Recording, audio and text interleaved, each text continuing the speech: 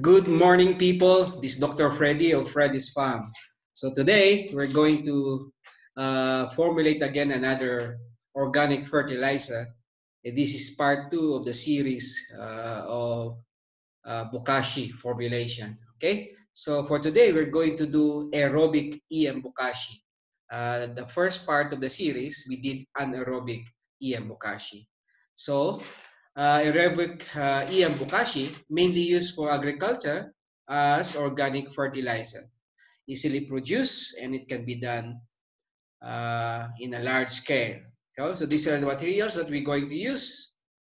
Uh, Main materials, of course, as more than 50% by volume, you can use rice bran, wheat bran, or cornmeal. All right, so whatever is available in your place, you use it. So other materials with high carbon content, you can also use. All right, so we can also use materials with that are very high in nitrogen content. My favorite is duckweed, azolla, and animal manure. Okay, except of course for dogs and cats. So means to say you can use rabbit manure, chicken manure, goat, cow, and pig manure. Okay, so those are the manures that are most common in our places. If you have horse manure, can also be used. All right, so other materials, we need EMAS and molasses, about 1 to 5% of the water volume. And of course, clean water, about 40% of materials by weight. So if we are having 100 kg of materials, then we need about 40 liters of water. Now we have to remember that the water needs to be unchlorinated water. Okay, so no chlorine. So this is our favorite mix of aerobic bokashi. So 100 kilos of D3 or rice bran, okay? The one that is not very fine, okay? So D3 means grade 3 in terms of the quality, all right? And then 100 kilos of CRH, carbonized rice hull. If you don't know how to do carbonized rice hull, I'll put the link below in the description section. And then 50 kilos of dried rabbit or chicken manure. As I mentioned, you can use other manure. And then 200 ml of EMAS and 200 ml of molasses and 40 liter of water. I'll put also the link on how to do EMAS. All right? Good. So this is the process. Step 1, dilute EMAS and molasses in the water. And then step 2, mix all the solid ingredients and diluted EMAS solution. All right? So you mix them thoroughly.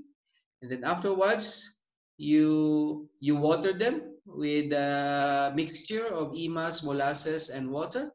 And then check for 40% moisture content. How are you going to do that? You squeeze, okay, the bokashi, and then you will know that it is 40 to 50% when there's no water running from your hands, okay? And then if you can see here, the moment you release, it forms like that, okay? It is steady and a little firm, but the moment you touch it with your finger, it crumples, okay? So that's 40 to 50% moisture content. After step 4, you cover the bokashi with gunny bags, right?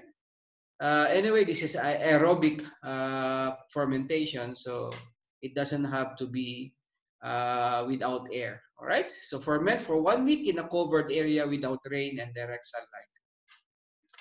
So how do we manage during fermentation? If the temperature exceeds 50% degrees Celsius, then you have to turn over the mixture, all right? So aerobic bokashi is ready for use when it has sweet sour smell and its temperature already stable, all right? So you check the smell within 1 week, all right? So storage of aerobic bokashi, dry without direct sunlight, and then pack them into using sacks or other containers.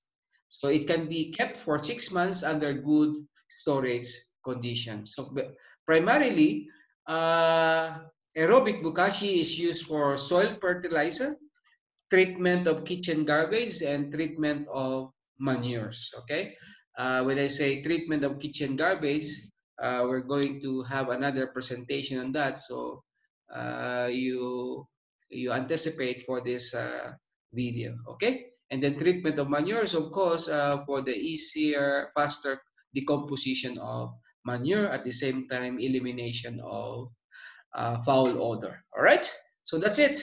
So if you have any questions, drop me a message in the comment section, or you can send me an email at acostaorganicfarm@gmail.com. So enjoy the rest of your day. Tumsifo Yuse Cristo, melele na melela amina. God bless everyone.